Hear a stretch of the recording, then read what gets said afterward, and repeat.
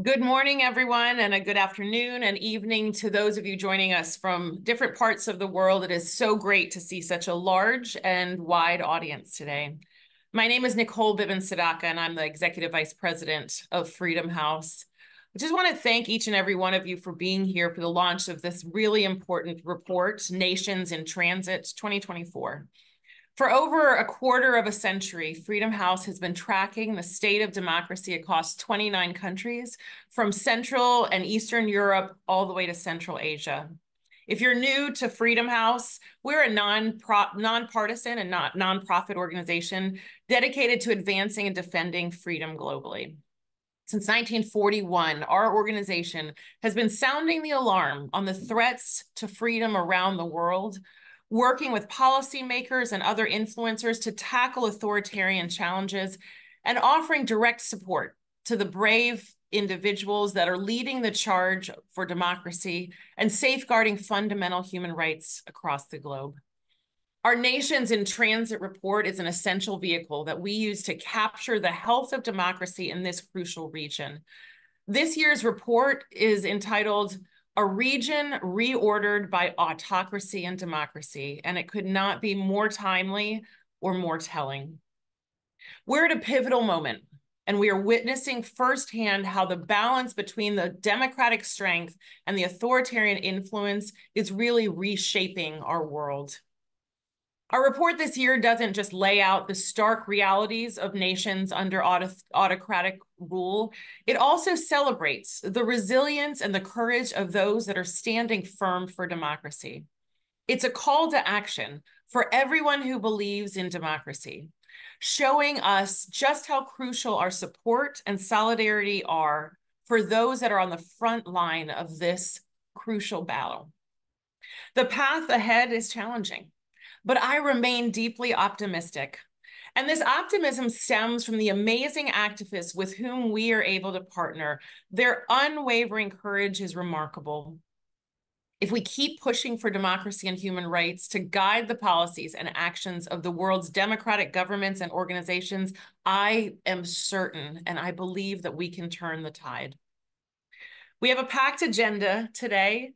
First, Mike Smeltzer, who is one of the two co-authors of the Nations in Transit report, will take us through the key findings of this year's report and provide insight into the most salient trends in the region. We'll hear from David Kramer, the executive director of the George W. Bush Institute and the vice president of the George W. Bush Presidential Center and a former president of Freedom House. After that, we'll open the floor to our esteemed panel for their insights and analysis. Before we dive in, let me just do a quick reminder. There's a Q&A function. Please use that. That function exists in the bottom of your screen for any questions that you'll have. We will try to address as many as we can before we wrap up. And also feel free to join the discussion on social media with the hashtag #NationsInTransit. Thank you, everyone, for making the time to be here. Mike Smeltzer, as I mentioned, is our senior research analyst for Europe and Eurasia at Freedom House. He is an extraordinary asset to our team. He joined Freedom House in 2019 and has been managing the Nations in Transit report since 2021. We are so incredibly lucky to have him on our team, and it's my pleasure to introduce him for today's presentation. Mike, over to you. Thank you, Nicole. And thank you, everybody, for being here for this today's presentation of our findings of Nations in Transit 2024. Let me open up the slides for everybody.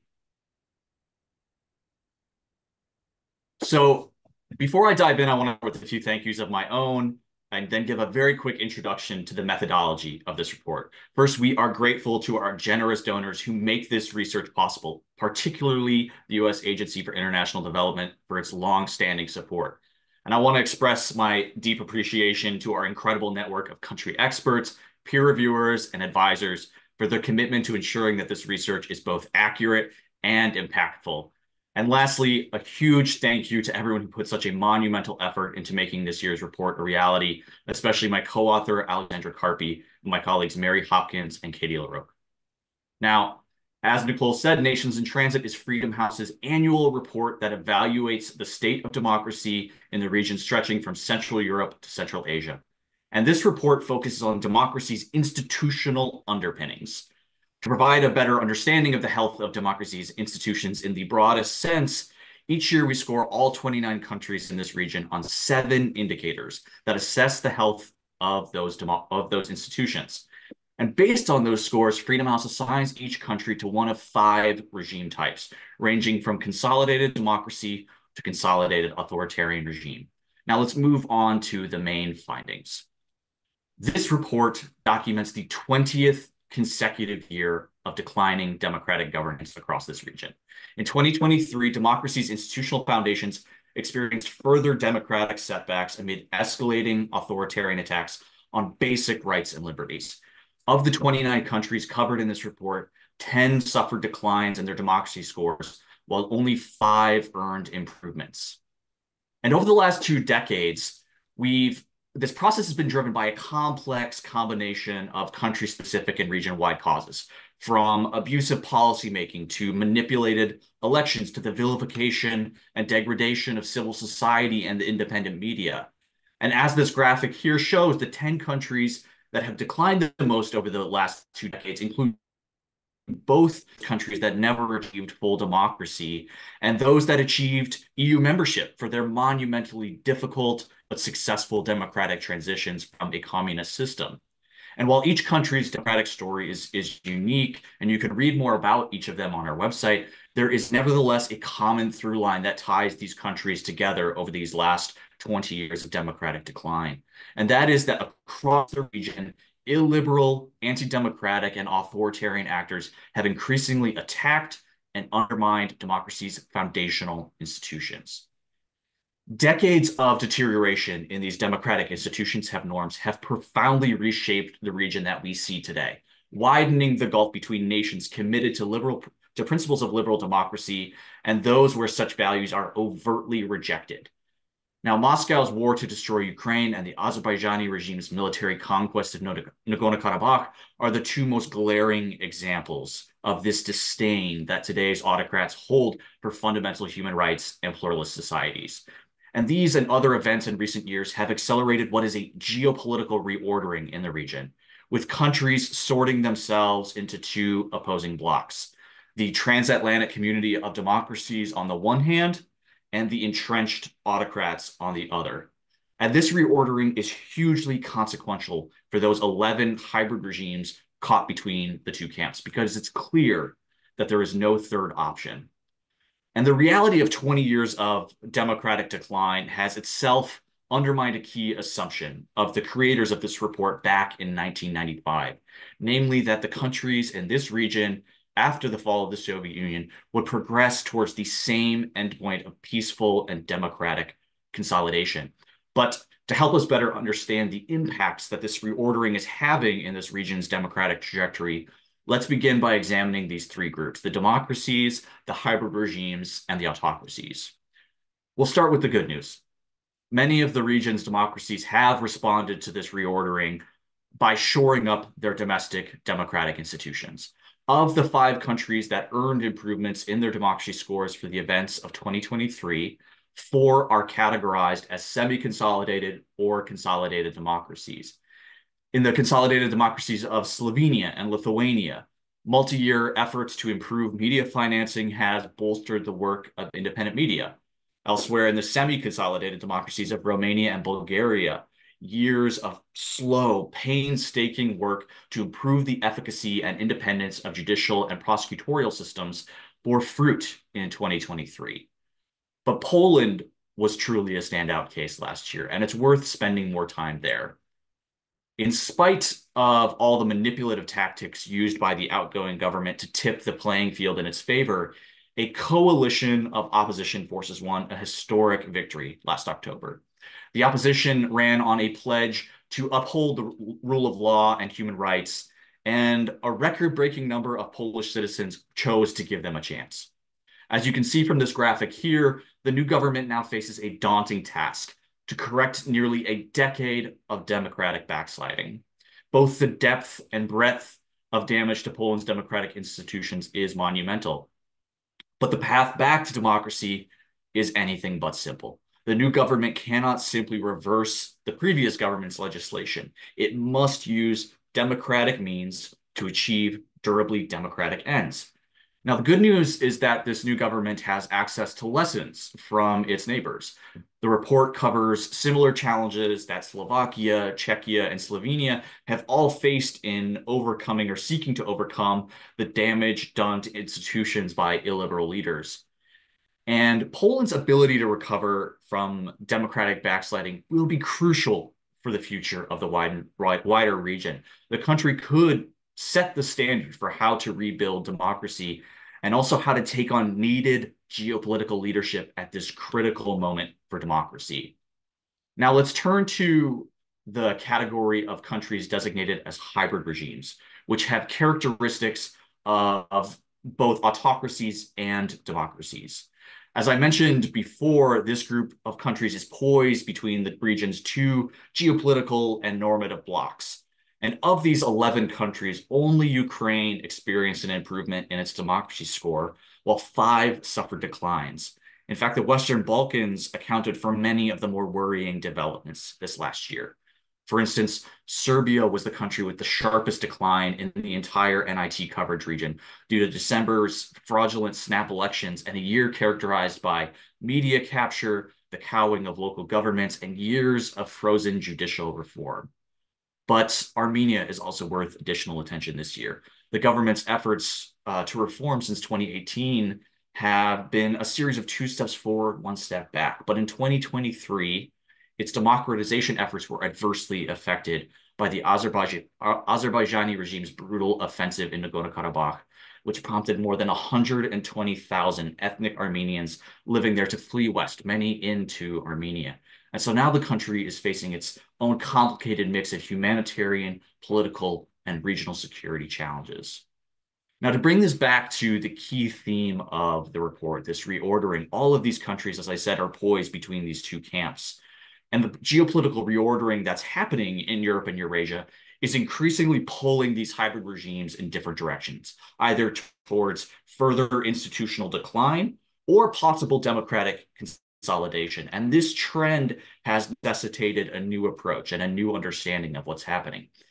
Given that, we introduce a subcategorization of the hybrid regimes on the basis of their democratic trajectory into 3 broad descriptions: autocratizing hybrids, democratizing hybrids, and cyclical hybrids. First, in the autocratizing hybrids like Serbia, Georgia, governing institutions are increasingly captured by ruling parties and abused for partisan or personal gain. While there is still an opposition and civil society in these countries, their ability to influence policy is more limited. And often corrupt networks in these countries are present and persistent. On the flip side, you have the democratizing hybrids and nations in transit, which have more genuine political pluralism and have shown a real commitment to the reform and strengthening of democratic institutions. At least in this region, the emergence of that political will is often the result of an external catalyzing event like aggression from an authoritarian power.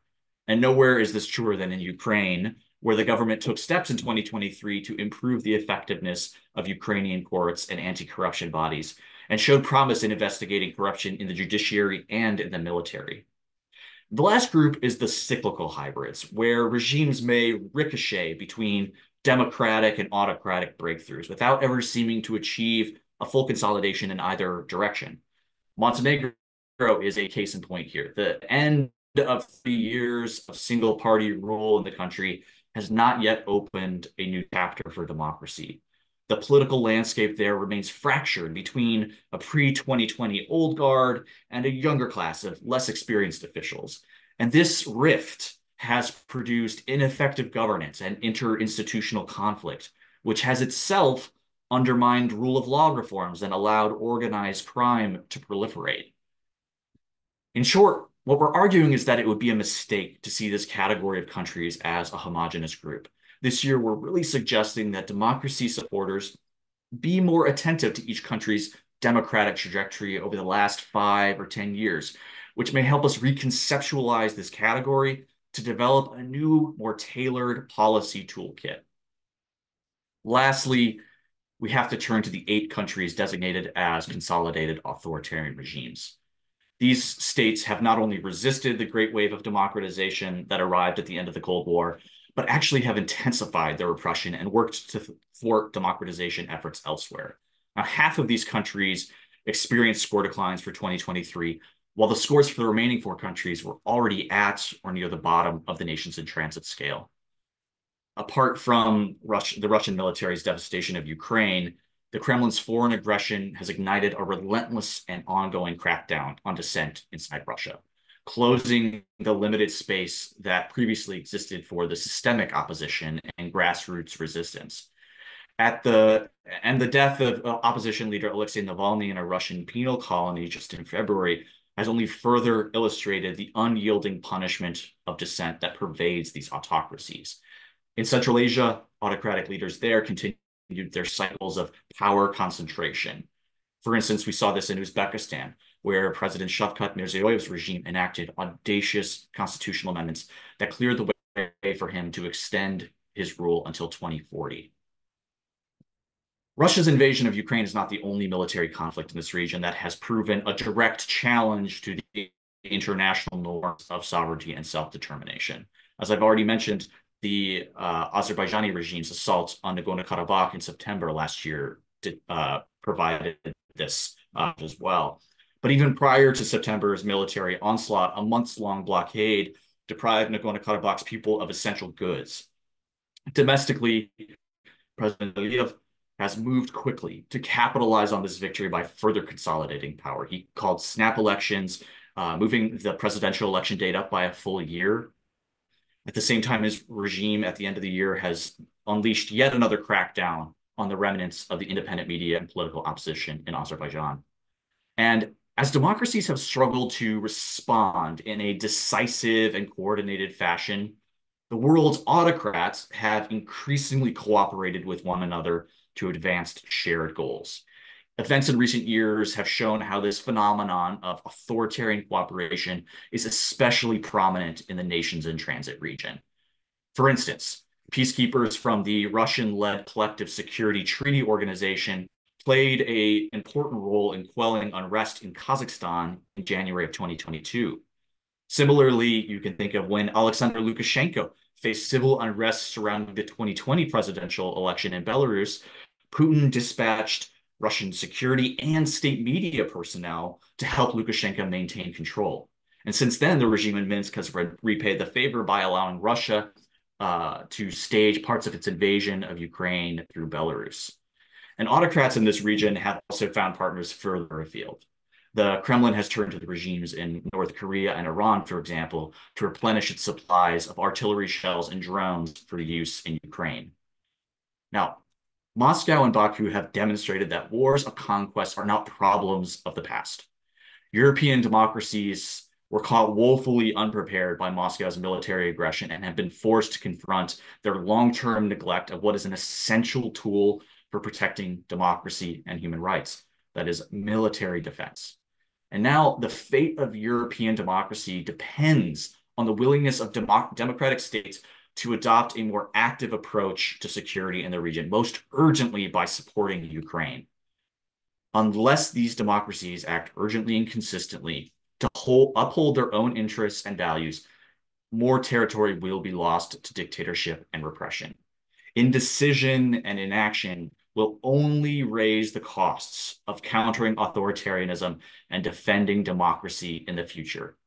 And only by reinvigorating our commitment to these democratic principles and by deepening our solidarity with frontline allies can the transatlantic community of democracies ensure that peace and liberty will prevail. Now, this report offers numerous recommendations on how the United States and European Union member states can work together to roll back the authoritarian gains and revitalize democracy in the region. Our policy recommendations include calls to support these renewal and reform efforts, especially by, for instance, making rule of law concerns a strategic priority within the EU. We also continue to advocate for seeking accountability for human rights abuses. Democracies must stand in solidarity with human rights defenders from authoritarian states, supporting their work on the ground and, if need be, in exile. And lastly, we must ensure that Ukraine wins on Ukraine's terms. Ukraine's victory is inextricably tied to the fate of European democracy and global democracy, I might add. So for the third year, I must reiterate that a Ukrainian victory would do more for democracy in this region than any other single policy achievement. Now, our report is filled with even more information on policy recommendations, country reports, and all of our data, and we encourage all of you to go read the full report and learn more. With that, I want to thank you for listening to this year's findings for the Nations in Transit report, and I now have the pleasure to turn the virtual mic over to David Kramer for his remarks. Mike, thanks so much. And it's a real pleasure to be with all of you. Congratulations on the report to you, Mike, and your team and everyone at Freedom House. Nicole, it is great to be back with Freedom House, where I spent 4 years, and it's one of the finest organizations that I have had experience with. So it's great to be back with you and also with this distinguished panel that will follow. Your presentation, I think, certainly identifies what is the challenge we're facing, not just in this region, but around the globe. And that is the battle between freedom and democracy on the one hand, and authoritarian regimes, brutal authoritarian regimes, in fact, on the other. And it is a question between whether we will help democracies in this region survive and thrive, or we will abandon them and leave them to the whims of these authoritarian regimes.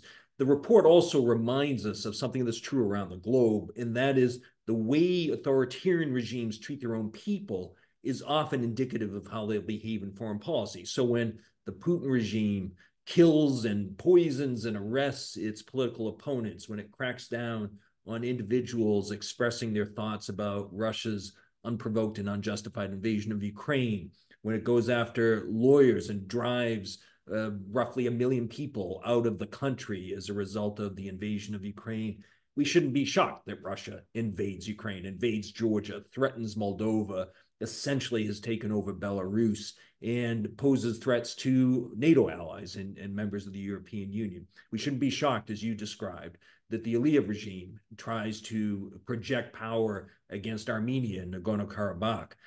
We shouldn't be surprised that the Lukashenko regime, which has launched a brutal crackdown after Lukashenko stole the election in 2020, is complicit in Russia's invasion of Ukraine.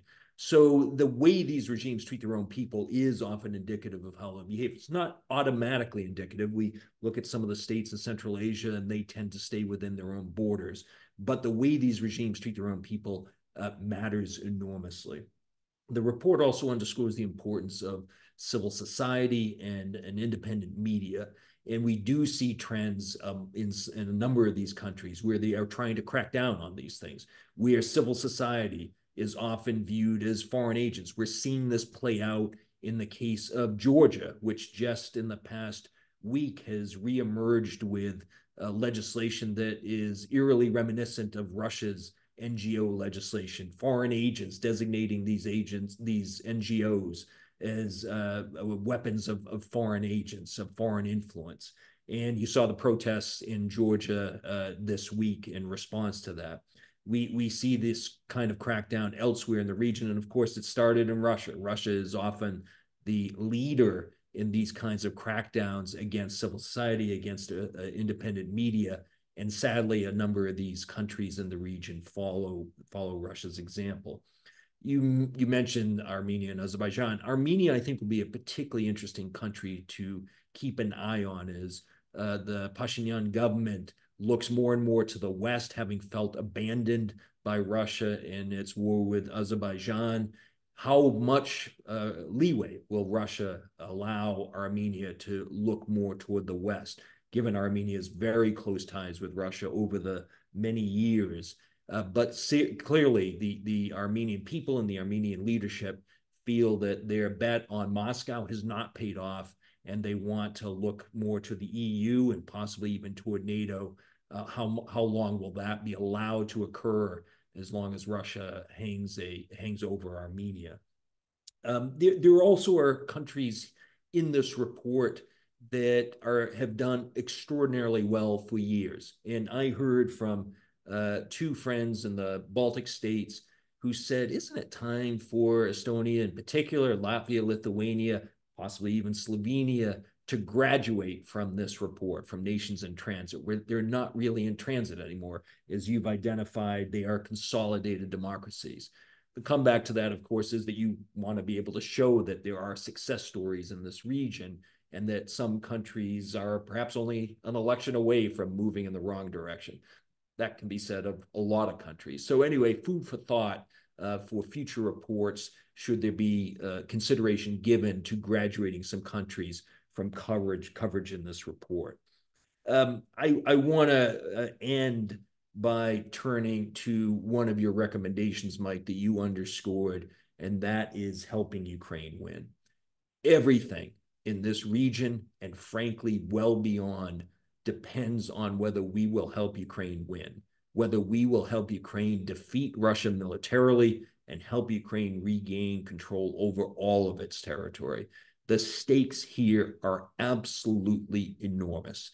There is no country, there are no people who want this war to end sooner than Ukrainians. They are the ones who are suffering and dying as a result of Russia's brutal invasion and tactics, bombing civilian targets and killing as many people as possible. But the Ukrainians are also determined to fight to win. They understand the stakes and they know why they are fighting. For the West, the stakes are also enormous, because if we don't help Ukraine stop Russia in Ukraine, then Russia will continue to roll on, threaten Moldova for sure, possibly even threaten countries that are members of NATO. And if that's the case, then we see the implication of Article 5, where an attack on one is considered an attack on all. If we want to help Taiwan prevent and avoid any threat from China, the way to do so is to help Ukraine win this war. And so one of the things that I think is absolutely essential, we need to see the Congress pass the assistance to help Ukraine. This was needed months ago. It needs to come up for a vote, and it cannot happen fast enough. This is about the front line of freedom. Ukraine is fighting for its freedom. It's fighting for its land, its territory, for the lives of its citizens. Putin has been very clear, as have other Russian officials, that the objective here is to eliminate Ukraine as an independent state and destroy Ukraine's identity. Instead, what has happened is Ukraine has actually solidified Ukrainians' determination to fight for their identity, for their independence, for their ability to decide their own future free from Russian influence. And so to me, that recommendation that you have, help Ukraine win, trumps all the others. It is the most important recommendation in there. The other recommendations are important, support civil society, all the other things you have.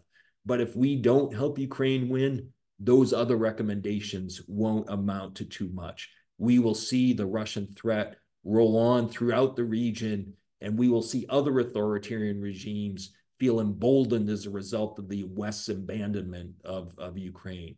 It is absolutely essential to not just Ukraine's future and freedom and identity, but to our own future freedom and identity, that we stand with Ukraine and help it in this existential crisis that it has faced through nothing of its own doing, but simply because Vladimir Putin woke up one day and decided he would launch a full-scale invasion. Remember, this war has been going on now for just a little over a decade. It started in 2014. For those who think that didn't mean anything, over 14,000 Ukrainians lost their lives from 2014 until 2022. And since the full-scale invasion on February 24th, 2022, the toll has been significantly greater. But the last thing I'll leave you with is, even though the West has not stepped up and provided the kind of assistance that Ukraine has needed, frankly, for the past 2 years, Ukraine has been able to achieve tremendous results in basically destroying half of Russia's conventional military capability, driving the Russian Black Sea Fleet out and destroying a third of its ships there, in shooting down numerous Russian aircraft, military aircraft that threaten Ukraine, inflicting possibly as many as 500,000 casualties. The narrative that's out there is that Ukraine is losing and Russia is winning. Ukraine is struggling. because we are not helping Ukraine, but Ukraine is still achieving impressive results. Imagine what they could do if we really stepped up our support to help them win, not just fend off Russian forces, but to help them win. And there's a big difference between staying with them as long as it takes and helping them win this war. And if we can help Ukraine win this war, I think we will see benefits from that spread throughout the region and hopefully help a number of these countries and the Nations in Transit report move in a more positive direction. So thank you again for letting me join you, and look forward to the panel discussion. Thank you, David. It's good to hear you have not lost that Freedom House voice, that moral clarity that we strive for here at Freedom House, and we appreciate you taking the time to engage with us. I'm going to now turn to our panel. We've got lots to discuss. If you would please join me on the Zoom, I'm pleased to introduce Oana Popescu-Zamfir, Director at Global Focus Center, Edith Shibilska, the Assistant Professor at the Institute of Philosophy and Sociology of the Polish Academy of Sciences, and Egon Malici, a political analyst and media writer, and someone I turn to when I try to understand what is happening in the Western Balkans. Now, let's start with the good news. As I mentioned, there were important developments in Poland. And so, Ed, I'd like to start with you. You know, we think about these historic elections in Poland as a genuine democratic breakthrough, and one that maybe the Hungarians nearby can only dream of. But the outcome in Poland was not a foregone conclusion, especially when we think about several years ago, how the scores in our democracy scores in Nations in Transit between Hungary and Poland seemed really more in lockstep. They were just kind of going down the scale together. So I'm curious, what really stopped Poland from becoming Hungary? Why couldn't someone like a Kaczynski in Poland maintain power and go down the same road that we have seen Orban go down in Hungary? Thank you, Mike. So happy to be with you, and congratulations on yet another terrific report. Congratulations to Freedom House.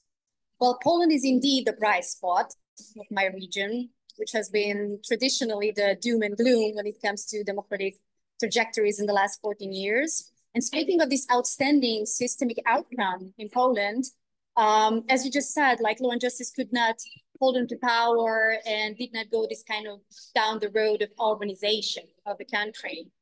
What we witnessed in Hungary is that Viktor Orban's system performed not only tremendous democratic backsliding, but massive autocratization as well.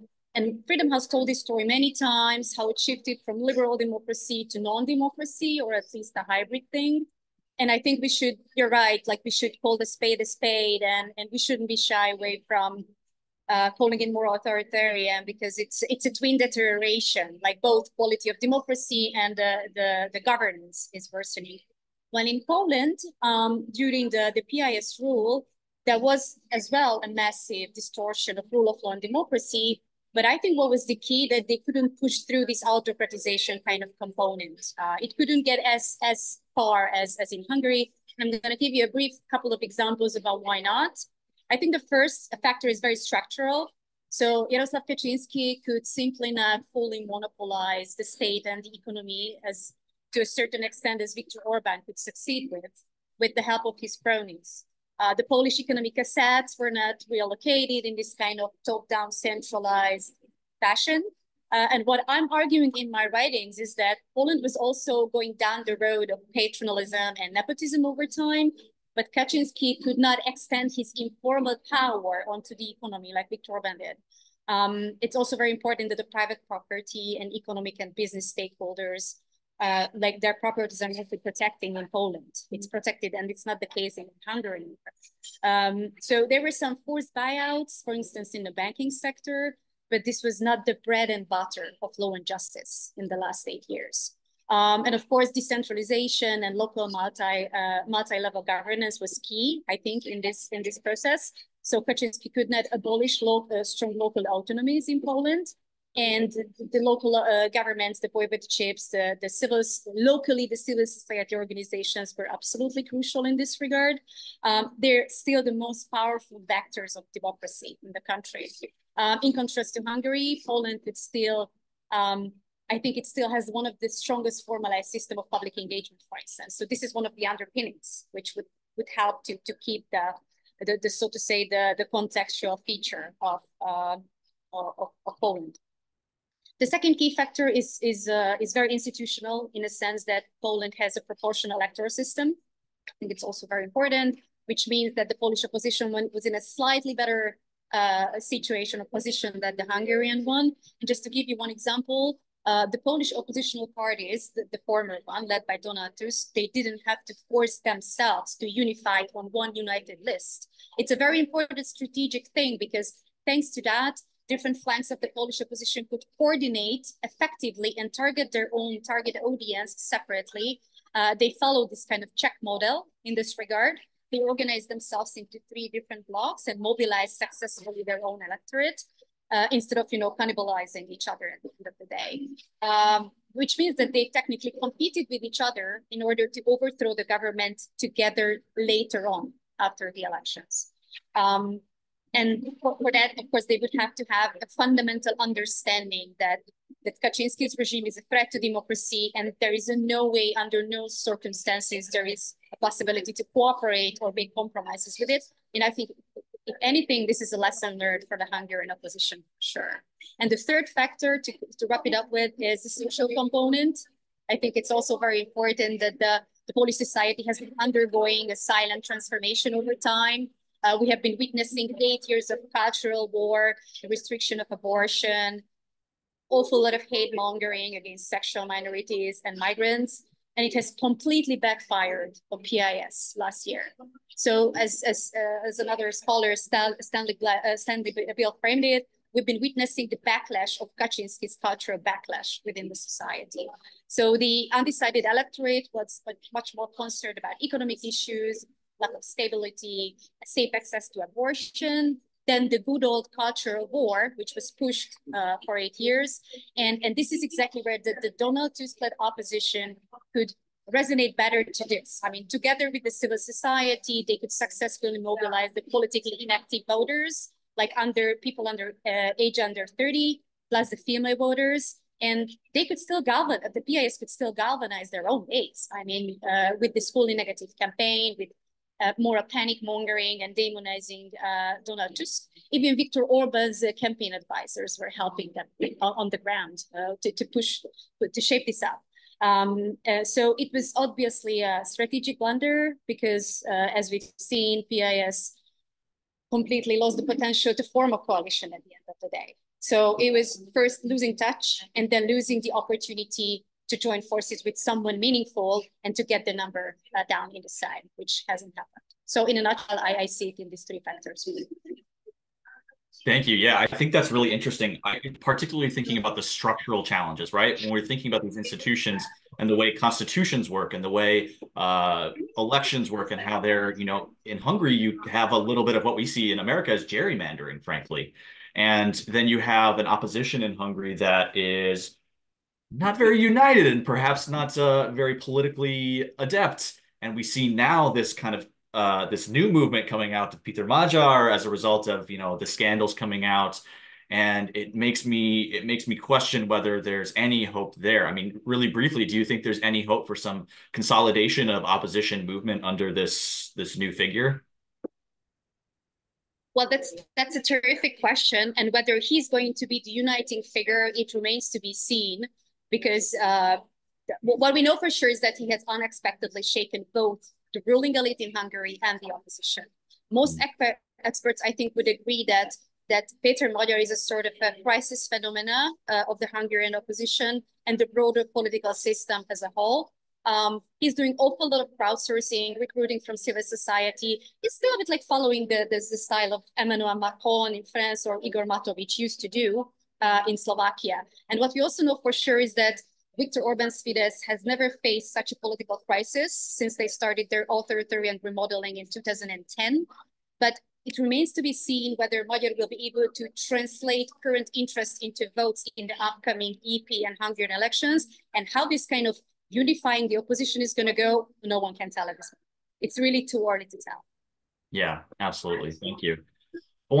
This makes me think about, these European elections that are coming up, right? We've got a jam-packed election schedule coming up in Europe with not only the European parliamentary elections, right? Romania will have to vote on basically every level of government, and Bulgaria will return to the polls for the 6th time in 3 years.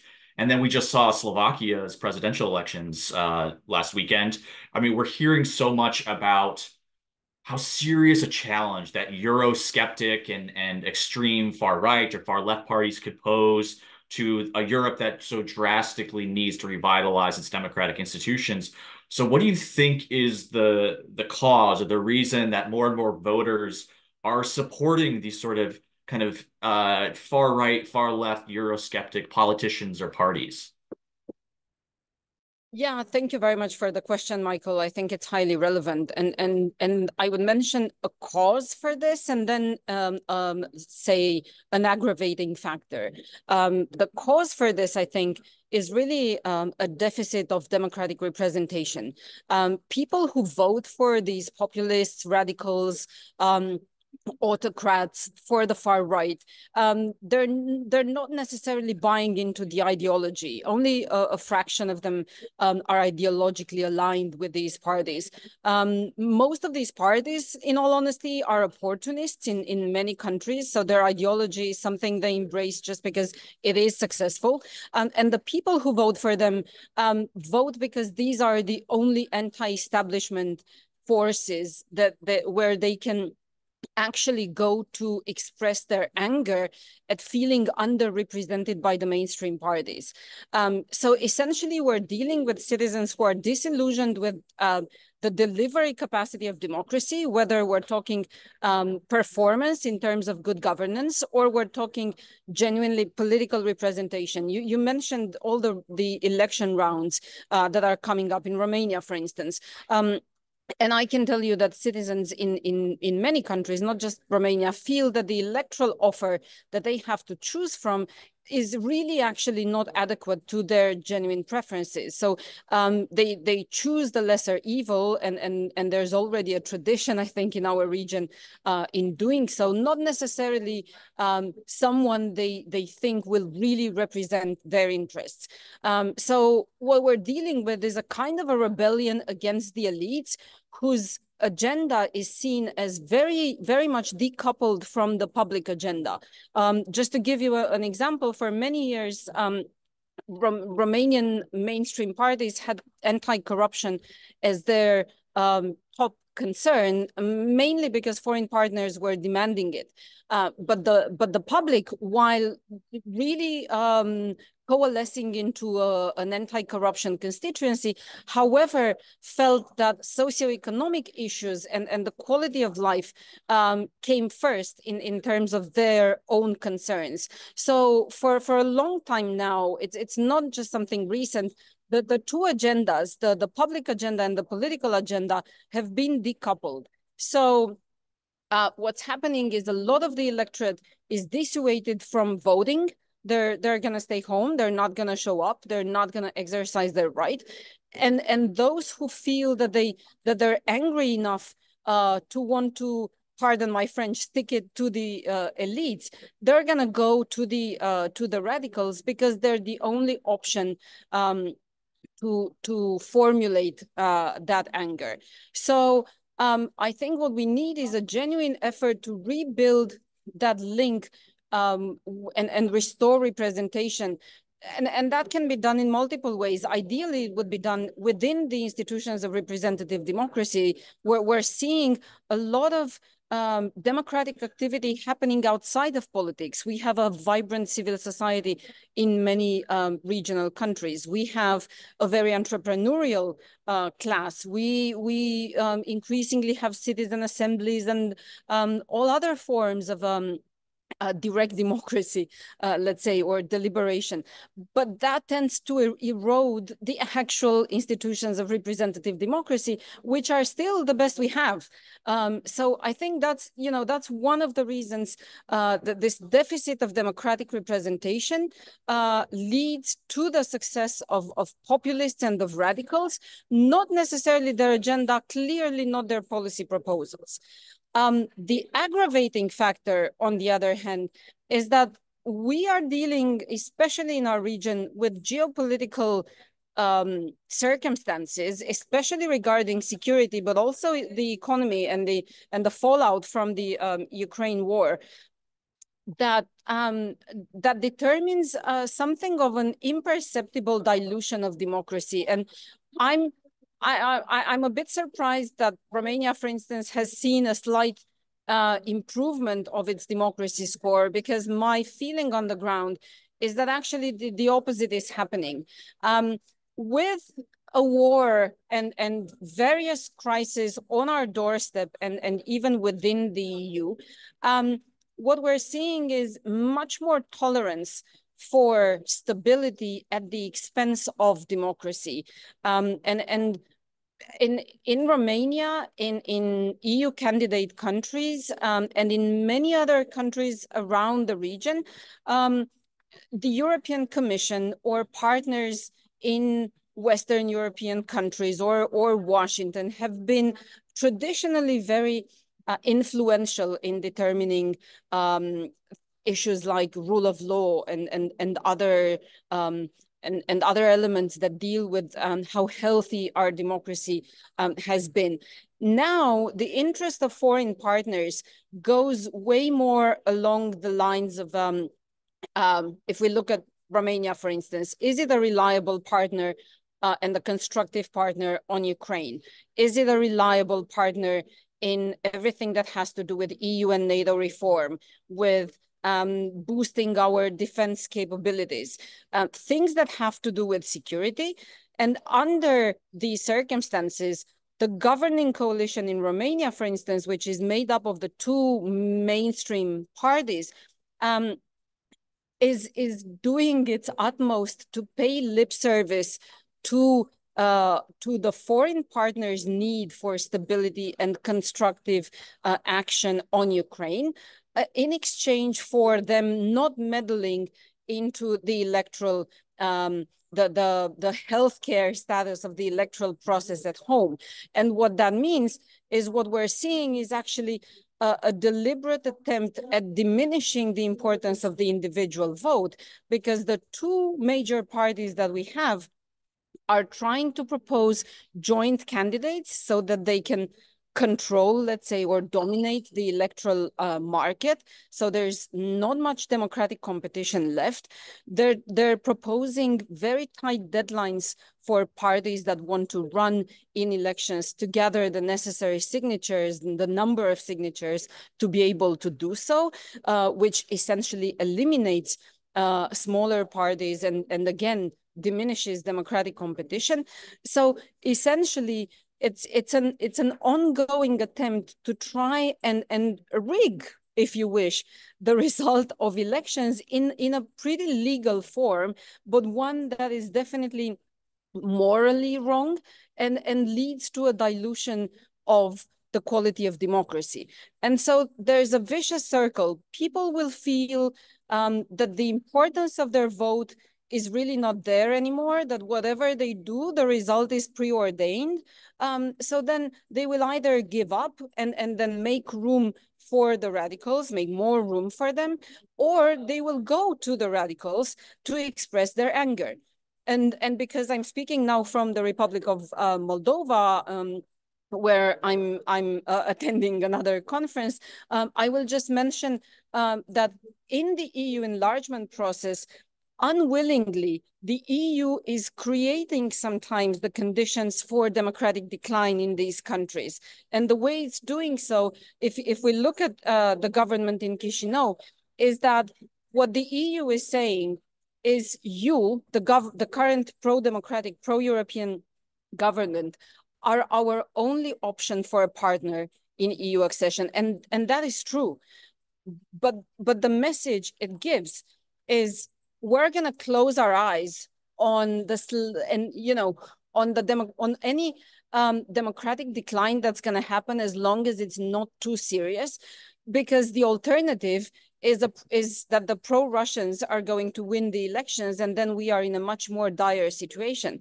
So then people in Moldova will feel that if all foreign partners coherently send the message, this government is your only option, then what's the point for the public holding the government accountable, or other democratic parties, let's say, criticizing the government or presenting an alternative to government policies? Because again, it's overwhelming if the EU sends the message, well, whatever happens, this is who we want to be in power. And that's been done in the Western Balkans before, and the result has been this stabilitocracy that we have across the region, and democratic decline. So again, I think the way geopolitical circumstances are interlocked with democratic dynamics is really not conducive to more democracy at this point, but rather creates the incentives for the powers that be to go the opposite direction, and thus make room for anti-establishment radical forces. Yeah, thank you, Anna. You've touched on so many different points. The deficit of democratic representation. I think that's something that many people feel acutely, even in the United States, heading into important elections later this year.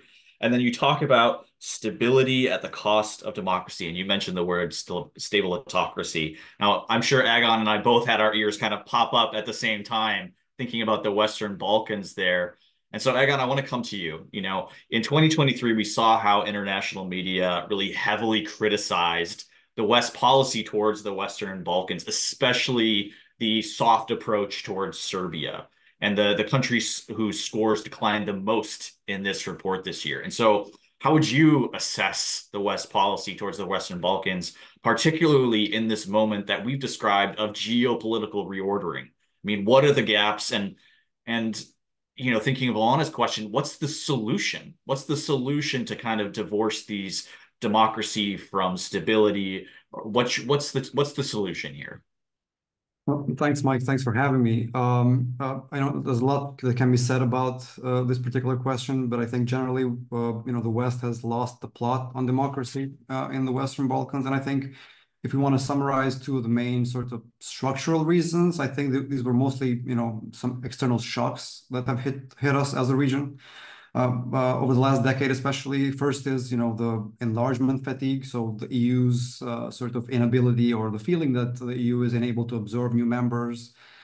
This kind of removed this external anchor that we had for democracy. We were and are fragile democracies without that. And so without the EU kind of pulling these reforms, this has made us even weaker.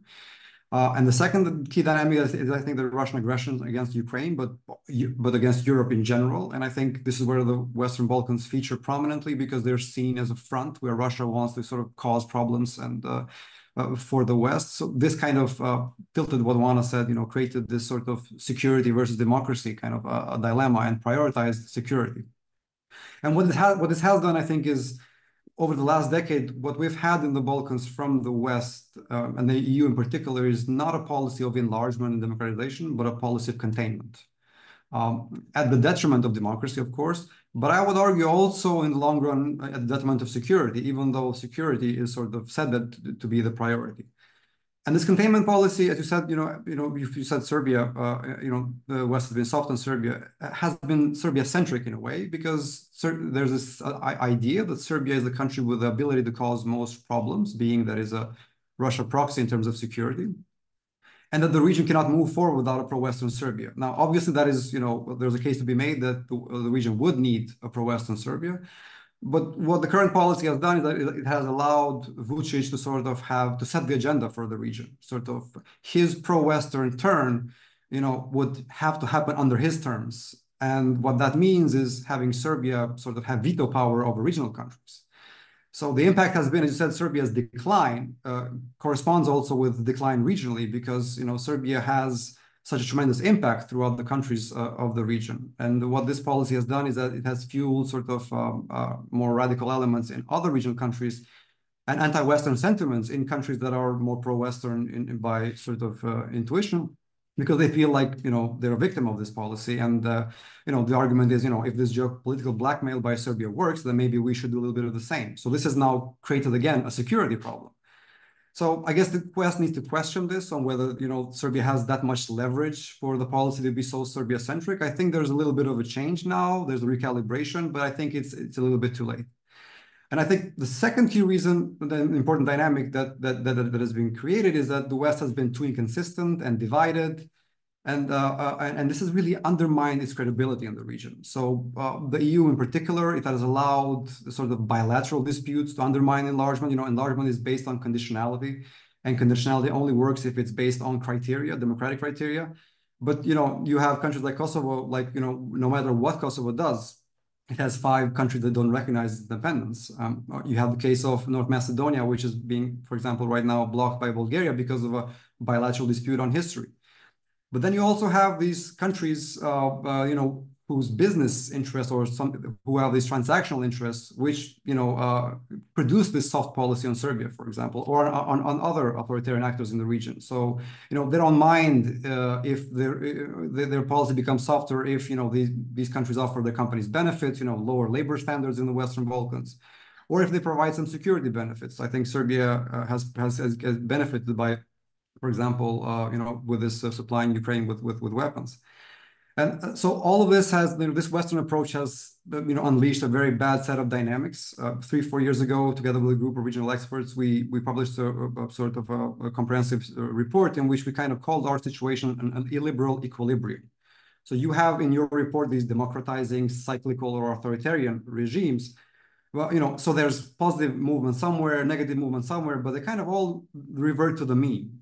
Because what the lack of enlargement has done is that it signals to the political elites that, that there is no EU perspective, and you can't win in the Western Balkans elections by promising EU accession. So reformists are not empowered.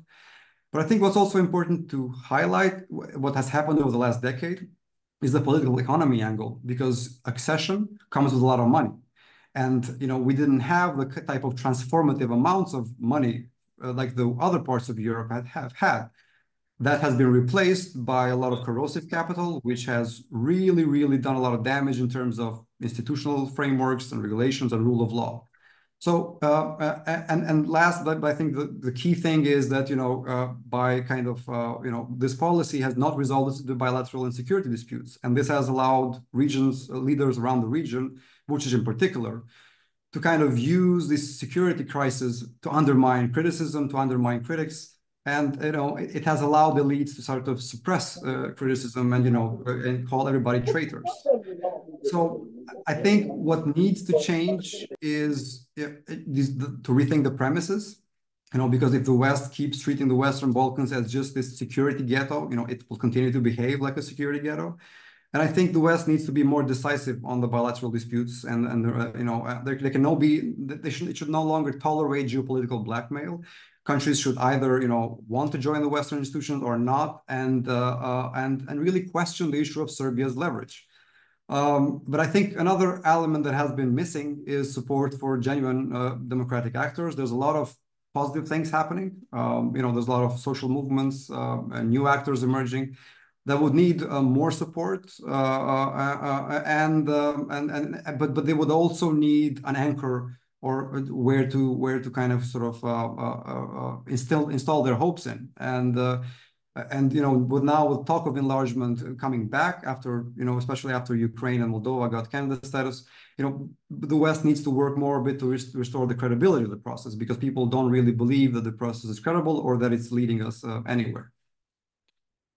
Yeah, thank you. Many interesting points there. I think enlargement fatigue being a big part of it, the hypocrisy in prioritizing stability over values and norms. I think we see this, and we talk about this in the report, in many places, right? In particular, as a result of the Russian invasion of Ukraine and the kind of cessation of buying gas from Russia, well, much of Europe has replaced that with Azerbaijani energy sources, right? And Aliyev, just in his inauguration speech, said, yes, we're happy to take your money, but you're not going to influence the policies and our authoritarian bent. And it makes me think about this kind of authoritarian cooperation that's also happening, right? You've mentioned Serbia and Russia, but I also want to maybe go back to Edit and think about, in our report, we also, in our autocracies kind of aligning, we talk about Hungary and China, right? And we think about this, you mentioned coercive capital or corrosive capital. And this year we designated Hungary as an autocratizing hybrid. I'm wondering if you could talk about, this high level corruption that's happening. We're seeing now connections between police forces in Hungary and China. What are the other things that we're missing when it comes to these kind of corrupt schemes, not only within a particular country, but between countries? Thanks, Mike. Yeah, so we see a very interesting two kind of opposite direction trajectories in the country right now. One of them is that the government is taking more kind of aggressive attempts towards Western companies to squeeze them out or forcing them to take over their assets. And at the same time, the government does everything in order to attract Chinese foreign direct investment, which is another bread and butter. It is strategically important, and it's a priority for the regime. What I think we can safely say that Viktor Orban is trying to make Hungary the economic bridgehead of China at this moment, especially regarding the Chinese battery factories and green technologies, which is, I think, a little bit of like, there's a lot of spot on and attention on the battery factories, but in general, the green technologies, it still feels sort of like an underlying problem that is not discussed enough in the public and political discourse. So for that kind of goal, the Orban government doubled down his pro-Chinese policy. Hungary keeps vetoing EU initiatives that are critical of Beijing. And I think I can say that my country became a battering ram for China within the EU decision-making platforms. And just to give you this kind of like what is the trigger and the drive behind this is that it is serving one specific goal of the government to maintain the financial durability of the Orban regime, which is really restricted to what you mentioned about strategic corruption. Because pushing businesses with China/Russia or other kind of shady Asian like dictatorships are crucial for the clientelist network of the prime minister. You probably remember this phrase, the Eastern opening strategy, which was kicked off like a decade ago, more than a decade ago in Hungary. It's been an instrument, it became a very important instrument for the ruling elite to explore shady Asian markets under the radar of the European Union. It has been absolutely non-transparent, and we have hardcore evidence that those who are the closest allies, business allies, and underpinning the system and the stability of Viktor Orban's government, like Ludwig Smeltzer, for instance, that the richest person in Hungary, they're the biggest beneficiaries of this kind of deals. Also, let's not forget the fact that Hungary doesn't receive EU funds since 2022, or like receiving tremendously less. So now it's even more crucial to maintain this kind of flow of FDI from these specific countries. These investments are helping in two ways. I think the government to help to enrich their network, as I mentioned, by abusing procurement systems and to consolidate the power. And the second one, which is I think also very important, is that these kind of business deals are helping Viktor Orban, the leader of a small, otherwise insignificant country, to depict himself as a key global player. And it also helps him probably to create some wiggle room with the negotiation within the European Union when it comes to different kind of issues. Not to mention the fact, like what it shows about China and China's strategy, how successful it is when it comes to turning the economic leverage and translate it into political influence within the European Union itself. So I think if the EU would need to find a way at least to mitigate this problem, if it cannot or doesn't want to fully eliminate it because of the interdependencies with the green technology and so on and so forth, to be able to push its green transition. Wow, thank you. We should really turn now to some Q&A questions from the audience. You all have humored me with my very detailed questions about what's happening in the region, and I think there's some really important insights that we're getting from the audience about questions that we should ask. And actually, I want to ask David if he would maybe come back on, because I have a question here that's about this foreign agents legislation that he mentioned in his remarks about how the reintroduction of this foreign agents legislation by Georgian Dream Party last week. To me, when we wrote the report and we gave Georgia its scores, we mentioned the way that civil society was able to successfully push back on this legislation, right? That last year they were the uproar that was caused particularly by young people in Georgia, and we see it now in the streets in Georgia. They were able to get the government to kind of backtrack on this plan. But we're also seeing these similar legislation pop up elsewhere. Obviously, this, Russia, they're calling it the Russian law in Georgia, and that is kind of the premier example of this foreign agents legislation. But we have a question here about the Sovereignty Protection Act in Hungary, which may have similar impacts on civil society there. And then you can think about the Kyrgyz government just signed into law their own foreign agents legislation. Slovakia, a member of the ruling coalition, just introduced their own version of this. And so I'm curious as to why this particular piece of legislation is viewed so kind of effective by autocrats, why they're so inclined to push through this kind of legislation. Well, let me start, Mike, first with the specific Georgia case. This came up, as you mentioned, a year ago, and the protests that it sparked triggered the Georgian Dream ruling party to withdraw it. It is very similar to the Russian NGO legislation, which was roundly condemned, and the Russian legislation was designed to stigmatize civil society organizations, NGOs. And a lot of NGOs in this region depend on outside funding because there just isn't enough indigenous support to sustain them. In the case of Georgia, however, this is one step in a series that we have seen just going back to the EU's offer of candidacy status for Georgia. We saw Benzina Ivanishvili, the billionaire in Georgia, announce his return to politics, not that he ever left. We saw the switch in prime ministers going from bad to worse. We've seen attacks on the LGBTQ community, and now the NGO proposed legislation. This is a sign that Georgia's moving into an authoritarianizing regime. And I think it's very clear. And unless the West responds rather forcefully, Georgian Dream won't see anything to stop it. And there are elections due in October for parliament. And we need to be, I think, crystal clear with the Georgian Dream and the Georgian government that these kinds of measures move Georgia in the wrong direction. Let's also remember and not lose sight of the fact that the Georgian people remain strongly pro-NATO, pro-EU, pro-West, pro-democracy. The larger point, and I'll be very brief here, is because a lot of people in these governments view civil society as the enemy. They don't view them as essential parts of democracy. They don't view them as guardians of freedom and liberties. They view them as calling them out on either misbehavior or corruption or whatever activities they may be engaged in, and they want to go after them and stigmatize them. Civil society organizations, NGOs, play an absolutely indispensable role in any country's democratic development.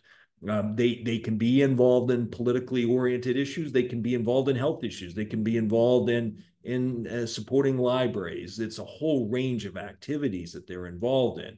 But it's the ones that are more involved in elections and journalism and political party training that seem to be in the sights of these government officials who want to go after them with legislation to try to stigmatize them and force them to declare that they are foreign agents under the influence of foreign powers, particularly for a government like Georgia that proclaims to be seeking EU membership and that has had historically close ties with the United States, which is the largest funder of Georgia.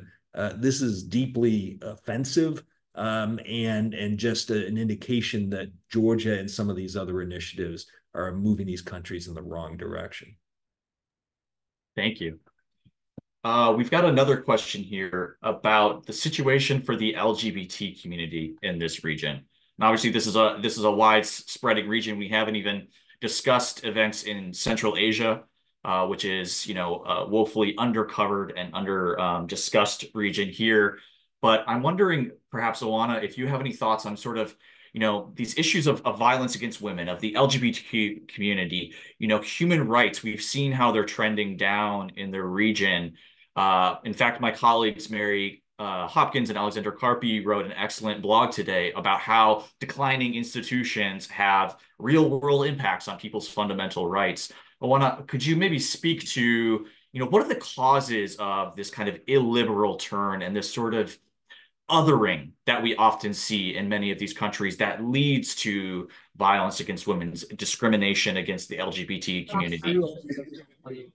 Yeah, absolutely. I mean, essentially, and this will be a continuation of what I said earlier, and that is that there's this wave of anti-establishment, anti-EU, anti-Western, say, political narratives that are coming and carried by radical political forces, obviously. And I was saying that they're opportunists and they're not necessarily always ideological. So, what do you find when people are dissatisfied, not necessarily with their living standards, but they're dissatisfied with the fact that they're not feeling represented politically? Then you need to find something that will, say, unite their anger into a common thread. And that seems to be very often across the region, the idea that traditional ways of life are under threat by the West, by the European Union. These are societies, and I'm talking even about Central Europe, not necessarily candidate countries. I'm talking about EU member states. Our countries, our societies have not fully modernized, and that is one of the reasons why many of them feature as not fully consolidated democracies in your report. So what that means is that just as we were opening up more to more human rights, to more freedom for women, for the LGBTQ community, for people of different ethnicity, religion, race, and so on and so forth, so for more diversity, this was stopped in its tracks by this wave of opposition to liberal forces, which is heading now to social conservatism. And this is essentially what we're dealing with. This narrative that we're seeing an assault on traditional values by the liberal forces, by the ruling elites that are subservient to this sort of global conspiracy that's led by the West and is meant to dilute the essence of our identity as being defined by tradition and traditional values. And obviously, then the result is that people will sign up to that. It's natural resistance. I think it's also oversight by successive governments and by the political class that transition to modernity and EU accession has generated a class of winners, but also a class of losers. We have huge inequality in these countries, in many cases growing inequality. So there are people who have genuinely benefited from, say, EU accession or the prospect of EU accession, because very often these things are interlinked. But there are also a lot of people that on an individual level haven't really seen their living standards improve. They have seen that on a macroeconomic level, and it's even more frustrating if you see that all around you there are others who have benefited, but you personally haven't. And your access to infrastructure, to education, to healthcare has not really improved. And so what that means is you're ready to accept the narrative that this is a side effect of Western neocolonialism, let's say, and that is exactly how very often this is framed in our countries by disinformation and misinformation and propaganda. So I do believe that it's this turn to more social conservatism, to resistance to transformation, and a form of protest by those who feel that they have been overlooked by the political elites, that's driving this blowback against human rights in general. Like I said, minorities of all sorts, not just the LGBTQ community. And that's, I think that's very dangerous, because the trend that we're seeing is consolidating around the globe. It is again, as I was pointing out, the geopolitical circumstances are really not favorable. We're seeing again around the globe rising challenges to the Western system of values. We're seeing rising challenges to the global system that's based on rules and norms. And so it's not looking good for human rights across the world. And if in Europe we're experiencing this now, it is unlikely that we're going to see an improvement in the coming years. I'd rather say we are going to see continual deterioration, at least in the near future, and that's a really sad development. And I'm not seeing the leadership in Europe to pick this up and try to restore these societies to the path of modernization and liberalization. A rather depressing view of the future, but perhaps understandable, honestly, after the 20 years of democratic decline that we've already documented in this report. But you talked about this class of winners and class of losers, that this sense within Europe. And Egon, I wonder, how do accession countries view this, right? They're looking in to the European Union and they're seeing both, kind of prosperity and security, but also they're hearing these narratives and seeing the kind of Euroscepticism within the Union itself. And so, I mean, does the EU still have a transformative power for this region? If so, does it help? How does the Western Balkans get back on the path to the EU? I think the transformative power has been lost, so we cannot talk about the kind of transformative power that, for example, the previous accession waves have had. The countries of Central Europe or Eastern Europe that joined the EU, they kind of rode a wave of political will, both within the EU and within their countries, to sort of push for reforms, which have all these friction effects. But then it's worth it because you get something back.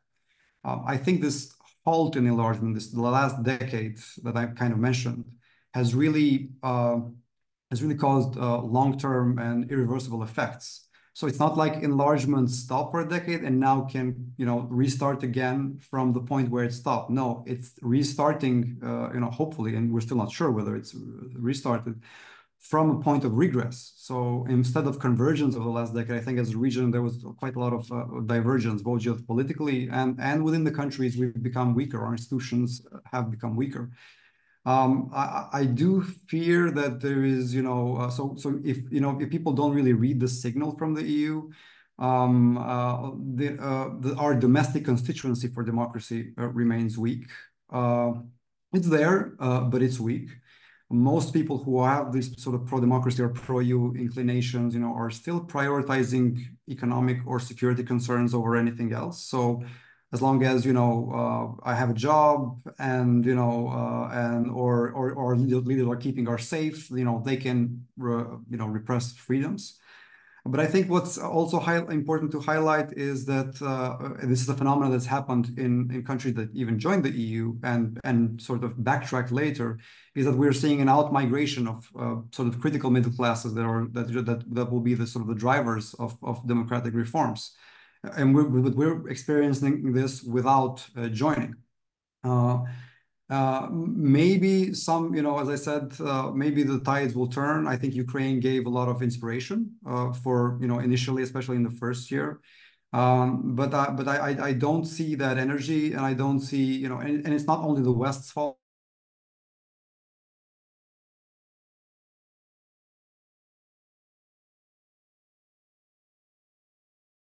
Energy is now being channeled into, and you mentioned this, and Juana spoke about this, on these identity issues, sort of, so if people are unhappy, they channeling it through nationalism, through, social conservative causes. And this is an area where foreign actors have an advantage. They always amplify or fuel these narratives, and just to sort of push and polarize these societies. Maybe the only country right now where people are protesting for democracy with EU flags is Georgia. And there was some sort of spirit like that maybe in Moldova. But in the Western Balkans, the EU has lost that sort of symbolic power of, people kind of, doing something because they believe it will take them in a better place. I don't know what needs to happen for that. I don't have an answer. We are struggling to find that answer. But we need to, I think, refocus our energy into our domestic sort of constituency, expanding our constituency, and maybe just highlighting how much we're losing. Because while all of this is happening, another area of concern is that the gap between the Western Balkans and its neighbors is widening. Like just over the next couple of years, the amount of money, EU money, that countries like Croatia will get compared to what is being offered to the Western Balkans by the EU is just, tremendously more for those who are members. And this is widening the economic gap. So we need to talk more in the region about what we're losing by sort of, through these bilateral disputes with authoritarian leaders who are sort of dividing on identity basis. And then I think, try to shift the narrative from security back to democracy and hope that this EU door will continue to be open. Because if it shuts down again, right now there is a bit of an opening, but if it shuts down again and if Ukraine loses, and David mentioned this, how important that event will be, I fear that the sort of the negative trends will sort of be more powerful and amplify the negative dynamics rather than the positive ones.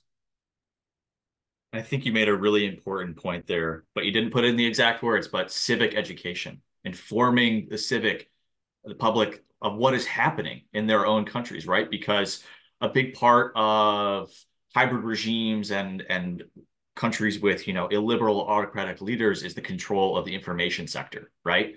Behind me, I've got a book, Spin Dictators, right? And they've learned how to use this machine to push a very specific set of ideas about what's going on in their country and who's to blame and who's benefiting in such a way that people don't have accurate information. And until we address, that's a key component of any democracy, is that citizens and voters know what's happening in their countries and be able to go and vote and change that. And so I think it's important that we take work, say, Nations in Transit, and do more going to the region, not just talking amongst ourselves as kind of experts on democracy and governance, but really talking with average citizens in many of these countries about what's happening. Which is why, just to add, like, the heavy control over the media narratives by authoritarian regimes, I think is a key factor for why, an obstacle to doing what you just said. Absolutely. I'm going to toss one more question towards David, and somebody in the audience has asked, how is it possible that Nations in Transit has recognized Ukraine as being more democratized, even though elections have been canceled and President Zelensky has, wide authority under martial law? It's against Ukrainian law to conduct elections if the country is under martial law. And so President Zelensky and the Ukrainian Rada are following Ukrainian law. The strong sentiment among the Ukrainian people, reflected in recent surveys, supports this position. They recognize that following Ukrainian law, not conducting elections in the current environment is the right way forward. It is incredibly difficult to conduct elections when 18% of your territory is occupied by a foreign force, in this case, Russia, when you have millions of displaced individuals. And so the elections will take place once martial law is lifted, and martial law will be lifted once Russian forces leave Ukrainian territory. Ukraine has made progress when it comes to fighting corruption. It has made progress in judicial reform, despite the fact that it has been completely consumed by fending off Russian invading forces. So I think Nations in Transit is right to recognize the progress Ukraine has made and to also understand why elections have not taken place. Thank you. So we're running out of time here. We've only got a few minutes left, and I want to wrap up with just a lightning round of a quick question. And that is, what gives you hope? What gives you hope about the future of democracy, democratic governance, and democracy's institutions in this region? What are you looking for to kind of get you through the day as we see kind of 20 years of democratic decline in this region? What is it that gives you hope? I'm going to start with Edit. All right, I will be really brief, as you asked for. I would probably put my hope into those generations, for instance, that we witnessed in Poland, who just came out now from the shade to cast a ballot, who has been moved by an initiative which was tapping into the positive and negative emotions of the people when it comes to both their own personal security and their economic security. And somehow they resembled for this kind of sense of duty and togetherness, and they felt like it's time to cast a ballot. I mean, it takes two sides, so you would need to have an effective oppositional coordination and the skill set to be able to talk and mobilize them. But I think we should definitely focus on them. And it has been mentioned many times throughout the discussion how important civic education is, the ultimately most important and powerful tool in order to generate mutual engagement, not only the engagement of this part of the society, but also the elderly who have different other issues that are concerned with. You mentioned the LGBTQI, the gender, the symbolic glue, and this kind of cultural fight. Probably they resonate to that a lot more intensely. So it would need to be tailor-made. But I really hope that eventually also Hungary is going to get to the point where this kind of mutual engagement and civic dutiness is not going to be impossible, but would make it possible to overturn this type of repressive regimes, which is actually interested in keeping you down and at home and not to cast a ballot at all, unless you're voting for the regime, of course. Thank you. Egon, what gives you hope? In the case of the Western Balkans, I think it's very, very important that we are surrounded by NATO and EU, and some of the countries are NATO members. I think that's a major source of resilience. I would not be able to say the same thing, I think, for other regions. So in this global environment, this is a very important factor. I would say that what gives me hope is the rise of new social movements throughout the region, thematic, working on gender, environment. If these constituencies could be expanded more and to provide sort of more resistance to authoritarian regimes and change the narratives, I think they can become political actors and open up political space. And the third thing is, what gives me hope is the fact that authoritarians ultimately don't deliver. They provide these short-term sort of fixes, which people might, vote for them, in one or two elections. But ultimately, they deteriorate the situation. And just look at what's happening with Hungary, in terms of GDP per capita. The economy is doing much worse than the peer sort of regional countries. So ultimately, they are following a failed route. It's just a matter of democratic forces to exploit those and shift the conversation sooner rather than later. Thank you. Alana, in a few words, what gives you hope? I would agree very much with Agon, and I would say two things. One, I think we are going to see this wave of opportunist populism and radicalism over the next few years. But at some point, just as it happened in Poland, this is going to show its limitations. And I'm hoping for a reversal. I think at the same time, there are emergent political movements that are liberal, are democratic, and are European in nature.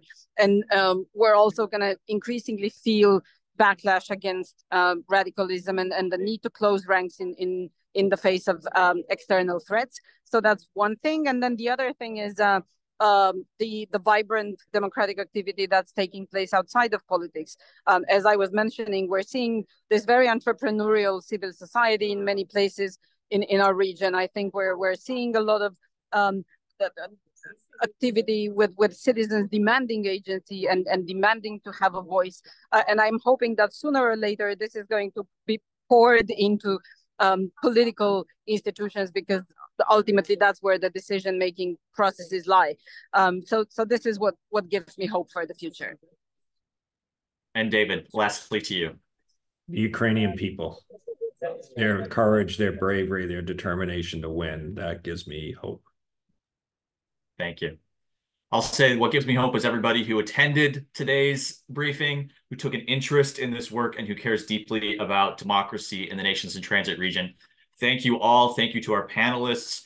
Thank you everyone who attended. And of course, a huge thank you to all of our country report authors who work diligently to provide us with accurate information about what's happening in many of these countries. So thank you. Please enjoy the rest of your day. And of course, check out freedomhouse.org for more information on all of this.